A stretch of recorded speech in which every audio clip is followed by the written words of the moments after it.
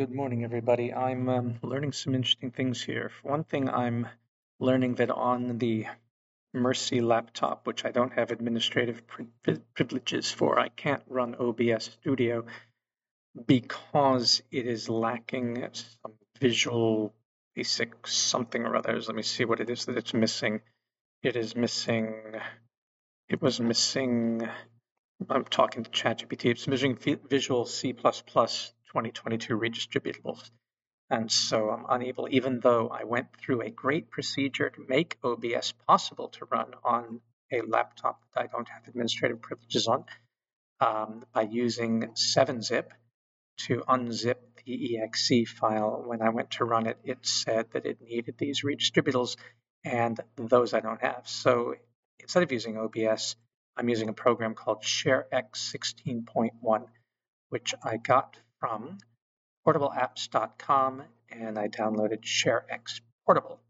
And that lets me share the screen like I'm doing and record my voice, so I don't have to use OBS. Although it's not as exciting as OBS, it will possibly do the job. And then I am using Roblox Studio, which does work on a machine for which you don't have installation rights, so that's good. And I'm using Blender Portable Zip, which I can run on this computer without those rights. So this is a great workaround, and it's good to know about this place called portableapps.com. And if you want to try to install stuff, it turns out some programs you can run 7-zip on. So 7-zip, you can get the portable version of that. And there it is. So we have 7-zip on your machine, have the portable version, so that sometimes you can unzip exe files. Can't put in redistributables for Visual C++, but you can run some programs using Portable Apps 7-zip portable to extract .exes instead of clicking on them in some cases. So in this case, I wasn't able to use the 7-zip portable, but it did, portableapps.com did give me this ShareX, and I did need to go into task settings, and I did need to go to screen recorder and screen recording options, and I had to pick the audio source, which was none at the beginning. Now I have that, and then I chose MP3 for the audio encoder. It started out as AAC. I don't know, I like MP3s. I don't know if I'm doing the right thing, but it works. All right. So that's ShareX, which I'm running now, and I'm recording all this. I'm going to use Blender in combination with Roblox Studio rather than using Blender in combination with Unity and then Spatial, because I won't be able to get Unity on this machine. There's no portable version of Unity. It's a huge program. So Roblox Studio is going to be my workaround, and that's great because not only does it function like Unity, but it also functions like Spatial, in that it lets you bring a interactive game to life immediately. So the idea is to get a terrain from Blender GIS, which I'm going to have to put in here. I don't have that. I hope this works. So let me go to Blender GIS and get the add-on for Blender GIS. And go to the green code thing and download the zip. And here I'm not going to unzip this. I just want to download the zip, see if it works. Come on. There it goes. Okay.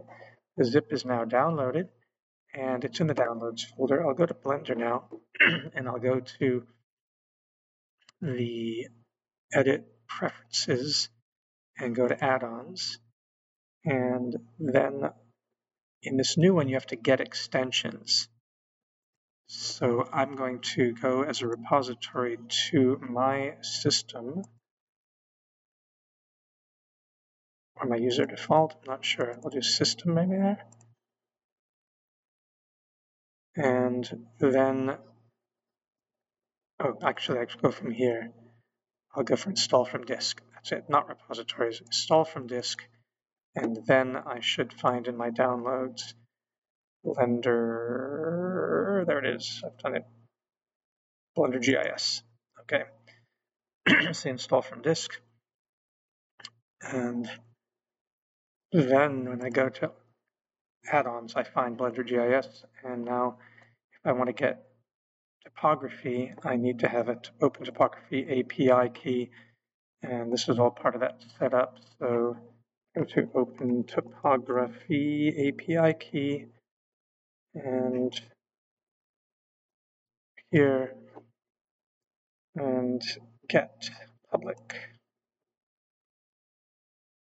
Try it out. That's funny because that's not usually what I use. Let me go to Open, because I have an account with Open Topography. So if I go to Open Topography and I go to my Open Topo, I've already got a login. And then I'm supposed to be able to then go to get an API key.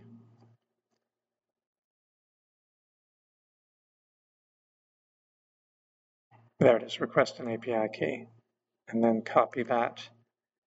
And now go to Blender and put the API key in there like that. And let me then just save preferences. And now Blender GIS shows up here. So if I want to get accurate so that I can put it into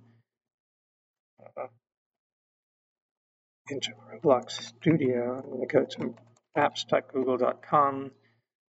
I'm going to put accurate Morocco in, and there it is.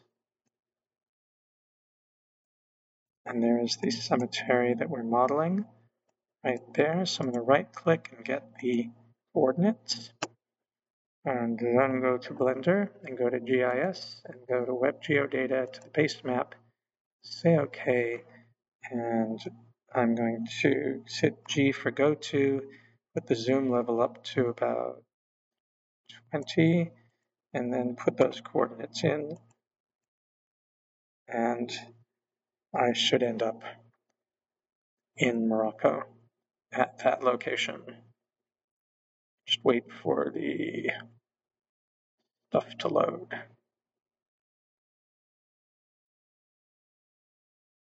Well, it may have worked. Let's see if we go to, it's still downloading the tiles. So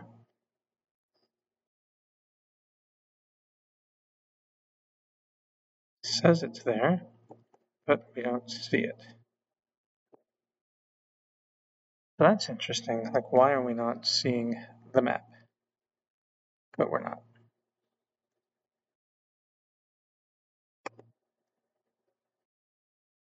So I can't really account for why we're not getting any map there. Because normally what you would do, and let me try this again. Let me hit escape here. Let me go to WebGeoData and base map and say OK. And it's not pulling in anything there. Well, that is bizarre. Because generally what you do then is you hit E for extent and you get an extent. And then from there you go in and you get your elevation, which pulls it from the Open Topography. And here it's telling us no, it doesn't want to do it. So we're having all sorts of problems here. Let me try this again. So there's a Google Stat map that I'm deleting from here by. So normally you go to preference, you go WebGeoData, go to base map, and yeah, it's acting very strange. Because then you'd hit extent, it cuts it out, and you should be able to see the image. It would normally have some texture, and maybe because this is a very slow computer, that's why we're not seeing it, because it looks like it pulled it in, but it's just freezing. So there's limitations to this particular laptop. that I can't account for, because that sure is freezing it up. All right, that said, let's try something else. Let's just try making a snip of this. We won't have any DEM data for this right now. And we'll save this as cemetery. And we'll put it in pictures.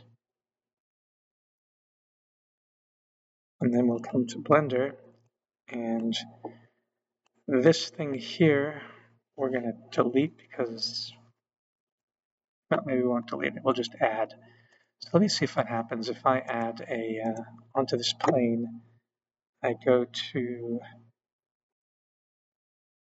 here. It's so huge, whatever this file is, that it's causing all sorts of problems.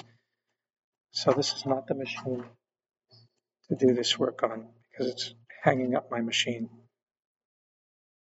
All right, so I've deleted that, and I'll try to delete that as well. I'll do this again on a better machine, and you will see how it works, but I'm trying to deal with this machine as such as it is. So let me add a plane. It'll be flat. You see how big that image was, which is why it froze up the screen.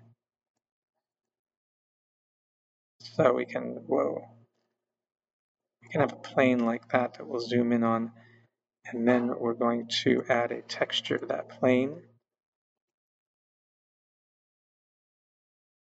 and put in that map. Image texture, and then open up that file, and we got it pictures, and it is cemetery. And there we go. Okay, so we have the cemetery now. It's just not geographically tagged, it's just a picture. But for Roblox, that may not matter. And so in general, we would then export this and bring it into Roblox. But got to go for now. At least we got to start with this software called ShareX. And I'll pause here and we will see if we can upload that. I got all the audio. All right, so stop recording is Control Shift, and here we go. Print screen.